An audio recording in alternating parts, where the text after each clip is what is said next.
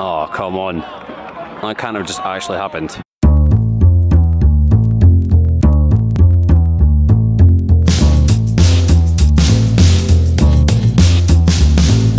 Hello again everyone, I've made my way today down to Parla, which is about 20 kilometres south of Madrid. Now long-term viewers might recognise the name of this place, and to avoid repeating myself, I'm going to point you in the direction of the previous video that I did from here if you want to know more about this city. Now to be totally honest with you, if you're in Madrid, and this might be a bit controversial to say, but if you're in Madrid and you don't come to Parla, it's not the end of the world, to be totally honest with you. Now today's team is AD Parla. Now it's a different team to the one that I saw the last time I was here. The last time I was here I saw a club called Parla Escuela.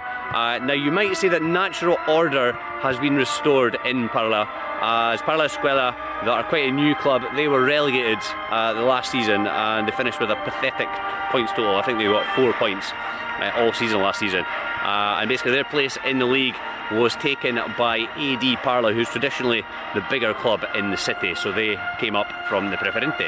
So AD Parla was founded in 1973 and had plenty of early success.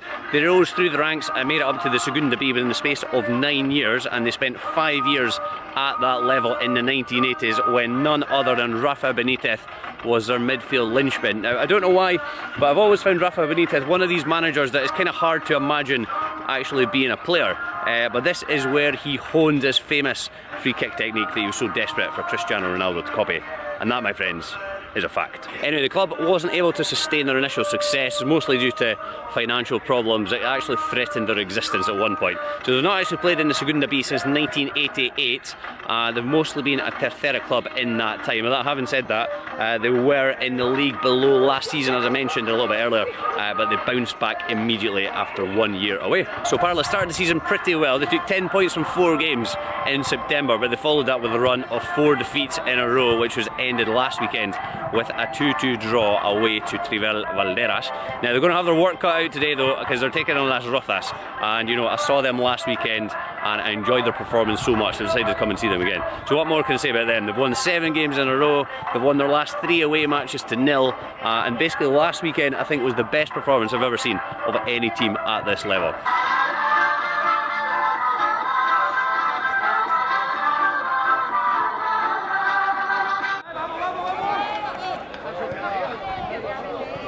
I'm not sure I'd quite call it a luscious grass pitch, but a grass pitch nevertheless. Well, I've got to say, this is a sensational vantage point. So I don't know if you can see the cracks in the slabs up here. So if you never hear from me again, you'll know why. In fact, you'll never know why. You'll never find out. Don't think Parla is really the place where I want to go.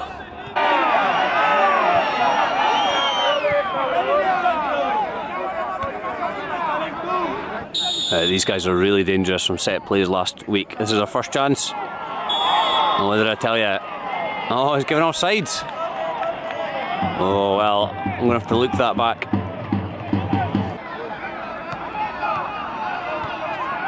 Oh, a challenge.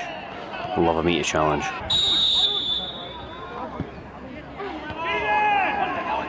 Oh, 2 best chances. Coming from that left foot. It must be about 20 minutes in. That's the first time I think Parla have been in the Las Rozas box. And the first save of the game, and it's a good one.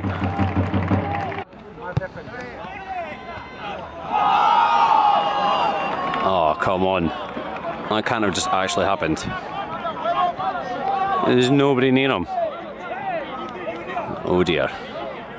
I think the collective groan that just rang around the ground just sums that up, to be honest.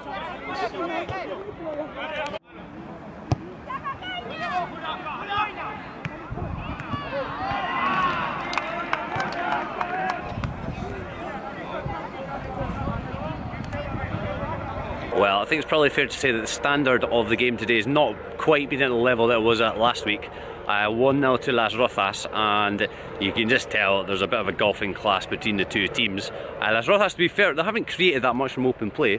It's mostly been from set pieces, which has also been the same for Parla, but you can just see from the way that they're playing that they've just got a different level of player, a better quality of player. You know, Parla have been quite panicky in possession. I've been lumping it forward without too much direction. Las Rozas are much more prone to putting the foot on the ball, knocking it around a bit. There's definitely grown in confidence a little bit after the goal as well. And I don't know why, I've just got a feeling that Las Rozas are going to step up their game in the second half and score another couple of goals. Right, so I made my way back out to the entrance where we've got the obligatory lower league social club slash bar. Doesn't seem to be a cafeteria here, but there is a bar. I always find it quite strange at half time in some of these lower league games in Spain. It seems just pretty much anybody can run on and have a kick around. Las Rozas manager just came out, retweeted my video the last time, but he's blanked me this time. I thought we were pals. Right, they said to me when I came in that I could go anywhere I wanted as long as the referee didn't mind. So you're probably not going to see me stand on the penalty spot as much as I'd love to, but I'm going to test this stadium a little bit in the second half.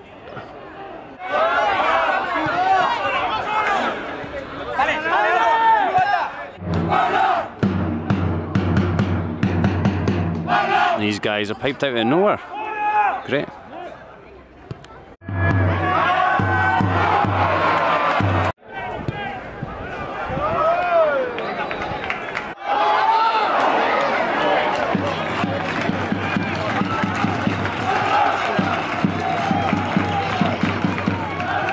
Well, the second half has really started not at all the way I thought it was going to be, and Parla have really stepped their game up. How was that not a goal?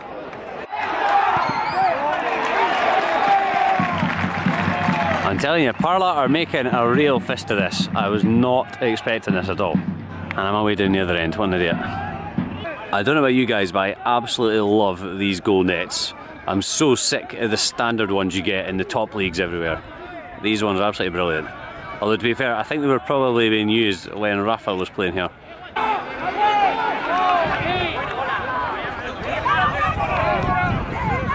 Oh, keep your trouble now though, keep your trouble now. It's not over yet. That's over now.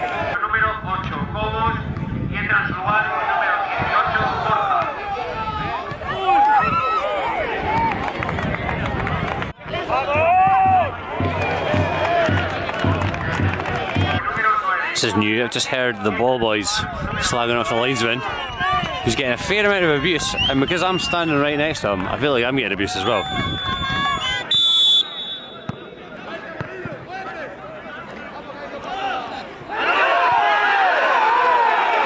Big handball shout.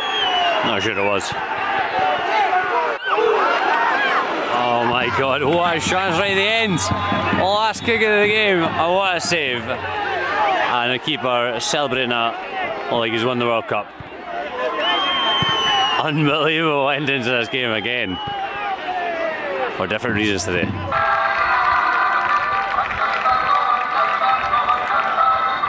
Right, well, I think it's fair to say that was a very different type of victory for Las Rozas today. They were really struggling at the start of that second half. Parla absolutely flew out the traps, and it goes back to what I was saying at half time. In the first half, they didn't have any belief in their own ability. They were just lumping the ball forward without even looking. In the second half, they were getting the ball down, they were taking touches, they were much more composed in possession, and it almost paid dividends. They were much more threatening in the second half. Having said that, I think every chance to score in this game was from either a free kick, a corner, or a cross into the box.